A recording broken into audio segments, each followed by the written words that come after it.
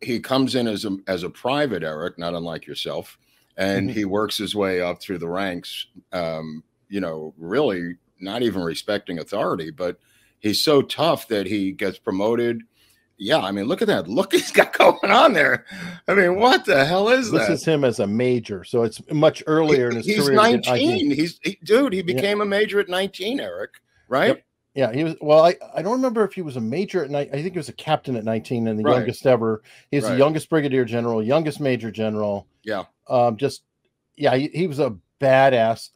His nickname was Gimlet Eyes because he had 104-degree fever and was so pissed off having to be in the medic's tent, he would suck on ice cubes until finally he said, "Okay, get out of here." And so he like rolled, and his eyes were like so bloodshot that he picked up the nickname.